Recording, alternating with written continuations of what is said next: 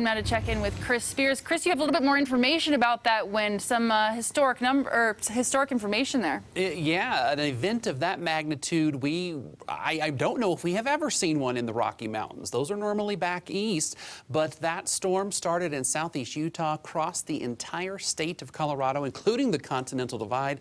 It ended late yesterday in the eastern Dakotas. Quite an amazing event. I want to start off with crystal ball real quick and show you the radar.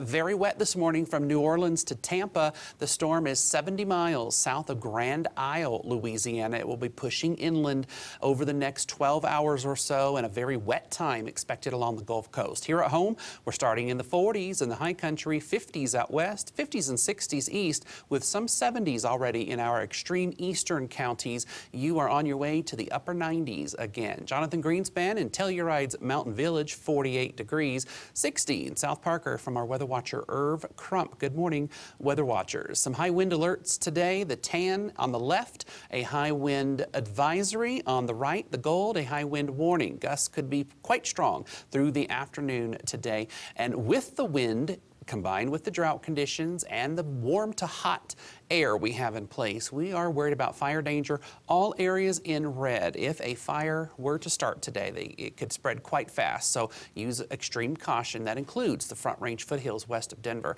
There is some weather off to our northwest this morning. There may be a few sprinkles and some low clouds grazing our northwestern corner. You could see thunderstorms up there today, but the rest of the state, other than a very stray shower somewhere, we should remain dry with mostly sunny skies. It's just that northwestern corner that could see a couple of strong to severe thunderstorms today as a weather system approaches, and that weather system will eventually bring some showers and storms to the rest of the state Monday into Tuesday. And the other thing you will notice, much cooler air coming our way as we go into Tuesday. I'll show you the 5-day here in just a second. 60s and 70s today in the high country, 70s and low 80s out west, well into the 90s on the plains, even a few 100s.